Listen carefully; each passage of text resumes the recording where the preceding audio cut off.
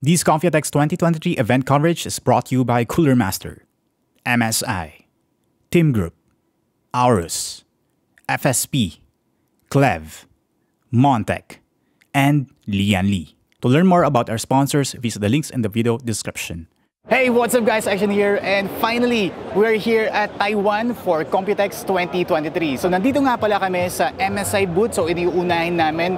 So huge shoutout kay MSI for sponsoring nga pala this video kasi isa po sila nag-sponsor para makapunta po kami dito sa Computex. So tara guys, simulan natin yung mga latest products ni MSI. Papakatin namin yung mga bago nilang release. So let's go! Okay guys, so I'm here with the Project Zero ni MSI. So a concept na build na yung motherboard doesn't have a connector. Nakikita niyo yan? Wala ho siyang connector guys. Kasi nasa nila nilagay? Nilipat po nila sa likod. Okay, yung purpose nun is para malinis tingnan or para hindi kayo mahirapan for a cable management. Nakita nyo, meron sample build dito. Ayan. So malinis tingnan, di ba? Wala kayong makikitang mga nakalawet na 24 pin. And check this out. Oh, di ba?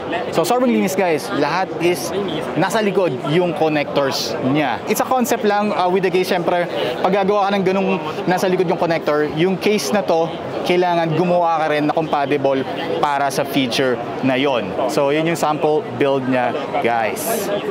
Project Zero ni MSI. Nga pala guys, this is a AMD build. Ayan. So this is a B650 na chipset. I think gagawa pa sila, you know, interested yung mga tao dito. So let me know din dun sa description ng if you're interested dito sa mga ganitong connectors sa likod, di ba? For me, okay sa akin to kasi tamad na ako mag-cable management ngayon. So, yan yung Project Zero ni MSI. Okay, for storage solution, and syempre, nilaunch nila yung PCIe Gen 5 na storage M.2 NVMe. So, titingnan natin ngayon yung product na nilaunch nila. So, first in line guys, with the Spatium M570 Pro PCIe 5.0 NVMe M.2 with Frozer Plus technology. Ang taba ng heatsink guys. Of course, grabe ang speed nito. Sobrang bilis. Read and write speed up to 12,000, 10,000 megabytes per second. Wow, grabe. Ang bilis. And available siyang capacity 1 terabyte to 4 terabyte. Ayan. So napapansin nyo, ang laki, di ba? Ang tangkad pala. So imagine guys, ito yung M.2 drive nyo. Tingnan nyo yung itinaas. Grabe, di ba? So ang maganda dito, it has a active cooling. So this is the Torx fan 5.0 na. So active cooling yan. So meron siyang fan. Ito mag-spin lang siya pagka kunwari ginagamit na yung storage. Like nagka-copy kayo ng file, yung mga ganun. Yan. So mag-i-spin na yan. Pero pagka hindi siya ginagamit, mag-i-stop yan. So malalaman natin kung tahimik to mag-operate. Yan. Check natin, may naka-display din dun eh. Okay, sabi dito guys, with active airflow, reducing temperatures by up to 30 degrees Celsius. So next naman, so this is the Spatium M570 Pro PCIe 5.0 NVMe M.2 Frozer. Ito yung sumunod. Ito naman is walang active cooling. So passive lang siya. So dito, same lang. So umabot rin siya ng 12,000 and 10,000 megabytes read and write speed respectively yan guys. Available din yung capacity 1 terabyte to 4 terabytes. So yeah, dito naman, so tinanggal natin yung active cooling. So 20 degrees Celsius lang. Okay, yung nare-reduce na temps for this one. Pero mas matangkad pala yung heatsink nito. Tama ba? Compare dito. Oo nga, mas matangkad yung heatsink. So, mas kinapalan nila and dinamihan ng ano. Yung kasi, yung isa is, ito dalawang heat pipe. Ito isa lang. Pero with cooling. So next, this is the Spatium M570. So ito naman, this is for, actually this is Gen 5 din. Pero manipis lang. Pero na-reduce yung speed niya. So 10,000, 10,000 for the read and write speed. So maliit lang. So capacity is 1 tera to 2 tera. So nothing special here kasi syempre it's Gen 5, di ba? Parang usual na nakikita kong M.2 na heatsink sa mga Gen 4. So this mga available na to sa Philippine market. Kasi Gen 4 lang naman to eh. So check this setup guys with a PCIe card. Tapos nakalagay yung dalawang M.2 drive equipped with yung bago nilang Xtian M570. So dalawa yan. I think this is configure to RAID 0. Check nyo yung read and write speed. Grabe. Ang bilis nito, guys. Kung creator kayo or, you know, nag-edit kayo ng video, large files, 4K, 8K, magagamit or mayu-utilize itong feature na to. Grabe. Ang tulin, no? 22,000. Grabe. So, combine yun, guys, ha? Combine sa, kasi RAID 0 yung config dito. That's 22,000 megabytes per second. So, ito naman with the Xtian M570 Pro. So, single lang yun. Ito yung active fan. So, umabot lang naman siya. Grabe, 14,500 read and 12,300 write. So, ito yun in action. So, kung napapansin nyo, ito yung active cooling. Ngayon pa lang, from where I stand, hindi ko naririnig yung fan speed. Siyempre, maingay sa surrounding ko.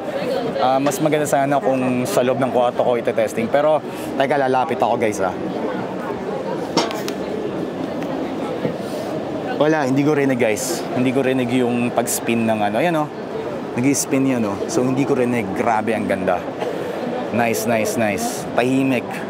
Ito yung itsura ng mga heatsink ng Xtian M570, yung sa active cooling and the passive cooling. So yung nakikita nyo, guys, pag naka-disassemble na po sila part by part. So yan, closer look natin. Yan. Grabe yung heatsink, no? Ang tataba. Yan, with Torx 5.0. Ayan. Yun yung hindi maingay na pag-spin kanina. Kasi na-expect ko na maingay, but nagulat ako, guys, na hindi siya maingay. Lalo na pag maliit yung fan, di ba? Good job, MSI. So, okay, guys, ito naman yung cable na I think ilalabas nila. So, actually, itong power supply na to is out na in the market. Ngayon, may bago lang silang iteration. So, itong cable na to is nakikita meron siyang yellow tip. Bakit, Christian? Para saan yan? Pagka sinuksok mo siya, ayan, kunwari, first time builder ka at hindi mo alam na hindi pa pala siya properly connected, di ba? Kasi nakikita po yung yellow, di ba? Yun yung marker nyo, guys, na pagka yung yellow na part na yan o yung color na yan, dapat hindi kita yan pag kinabit nyo. Yan. So, napansin nyo? So, properly connected na tong PCIe connector na to kasi hindi na natin nakikita yung color yellow. Pag ganyan yung kabit nyo, that means na hindi pa siya properly connected. Okay, this product naman, guys, is bago rin. So, this is for the liquid cooling. So, this model is the E240 and this naman is the E360. So, this is a 360mm. Ito naman is a 240. So, features ito is yung naro-rotate yung block niya. Yan. So for example, yung pagkakamount nyo is nakaganyan. Pwede nyo siyang ma-rotate para hindi baliktad yung logo. So new product to ni MSI coming this Q3 din. So it features also the ARGB na fan and also the block. And Christian, nasaan yung pump? Nilagay na nila dito sa mismong block. Yun yung sabi ni MSI. Okay, guys, so today naman, I have with me the Gangnear 300P. So dalawang variant ang nilabas ni MSI dito. So newly launched ito, introduce nila sa Computex 2023. So dalawang version, merong performance, yun yung P, and the R. Yung R is nandun, mamaya i-focus natin. Meron siyang addressable RGB yung R. For the P, so performance fan yung nilagay nila. Pag binili nyo to, meron na siyang included na GPU support with RGB lighting po yan. Papakita namin sa inyo mamaya.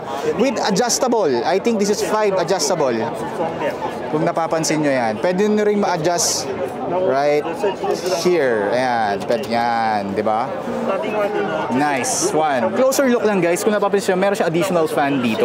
So pag binili nyo pala to, does include the 320mm na fan. So hindi kasama yung riser cable daw. Meron din siya additional fan dito, yung mini fan na yan. Kasi para saan yan? Ang purpose niyan is para ma-cool down pa yung temperature ng SSD and the GPU. So exhaust po yan. So tinesting kasi daw nila is na-reduce daw yung temperature. Also comes with a 120 rear. So yan yung Gangnear 300P. So punta naman tayo dun sa RGB version. So ito naman yung Gongnir 300R. Meron siyang addressable RGB, yung mga fan nito. So dalawang bar nito sinabi ko kanina. Ito na yung itsura niya. Pagka binili nito, meron siyang GPU support with 5 levels or modes na adjustment. Pwede kayo sa side na to and also dun sa side na yon. Pwede nyo ma-adjust if ano yung size ng GPU nyo. Nga pala dito guys is tinanggal nila yung mini fan. So wala po itong mini fan. But meron siyang addressable or LED lights sa mga fan. So this is the Gongnir 300R. So new release to ni MSI this Computex 2023. Okay, for the high-end segment naman ng PC chassis. So this is the MEG Prospect 700R. Actually, na-release na to sa market pero hindi ko pa siya nakikita. So it features a touchscreen panel dito sa may front panel na yan. Yung nakikita nyo, touchscreen po yan. Like you can display yung mga parameters. And also yan, mayroon din mga info about yung sa ARGB nyo, yung sa fan speed. And meron din siyang screensaver. Yan, nice. Pwede rin maset dito on the fly na. So hindi na kayo gagamit ng software. Pagka gusto nyong i-control dito. And also meron din siyang clock and weather. I think isa-set nyo to sa may software ni MSI. I think sa MSI Center. Pwede rin siya makontrol sa eVision dashboard. So touchscreen din ito. So you can control, yan, mayroon siyang visual dito for yung parameter ng temperature ng CPU.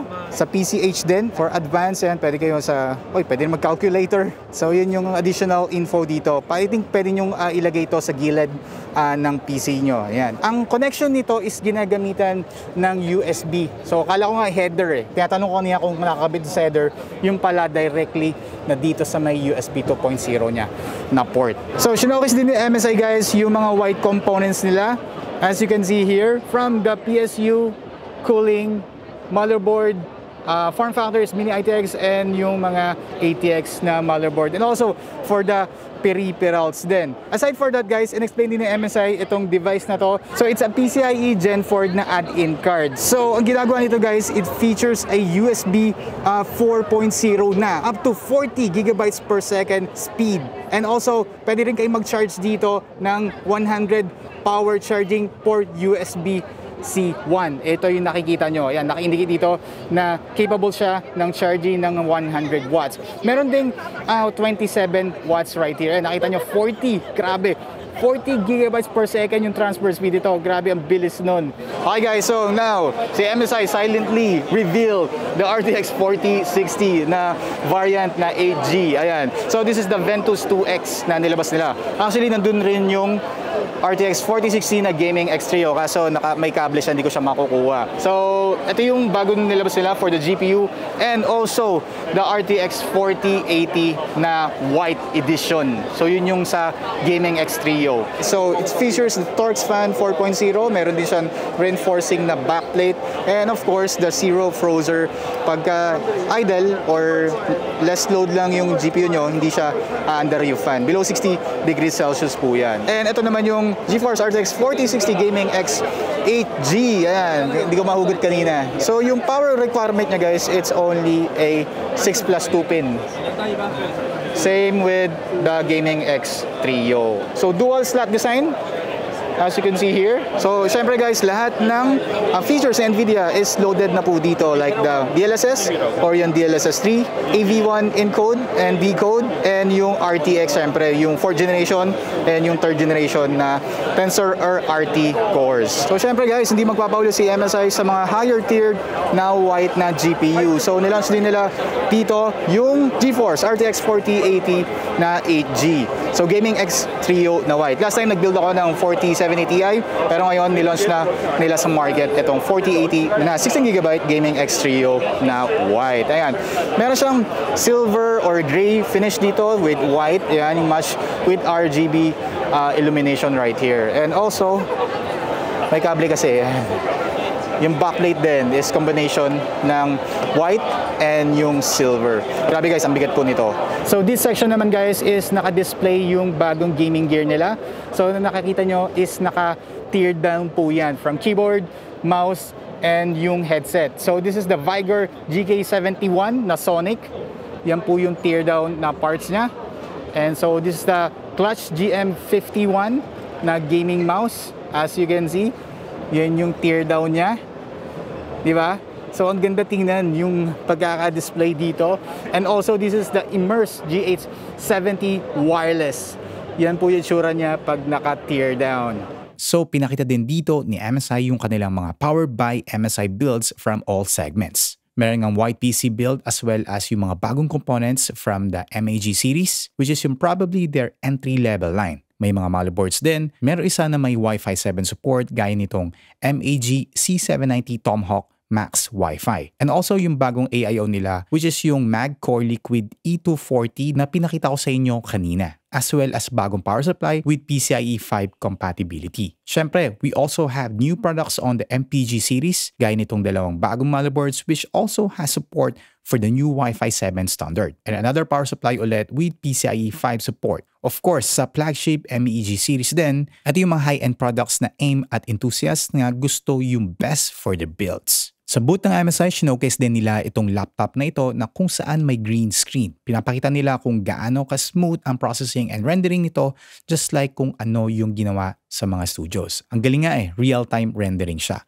So speaking of laptops, marami silang laptops doon. But since they also announced a strategic partnership with Mercedes-AMG Motorsport. And as a result, itong laptop na ito, which is the Stealth 16 Mercedes-AMG Motorsports variant. Meron din silang pinakitang mga bagong gaming monitors and some pre-built gaming desktops. Pero itong 49-inch Project 491C QD OLED gaming display, yung pumukaw ng attention ko dahil OLED at 240Hz ito. Wala pang sinabing date kung kailan marirelease ito but hopefully very soon. The huge shoutout nga pala kay MSI for sponsoring our trip here at Computex Taipei, Taiwan. That's it. So here at MSI booth at Computex 2023. So more Computex coverage. Syempre, dito lang yan sa Taiwan. Computex Taiwan. Anyway guys, bye.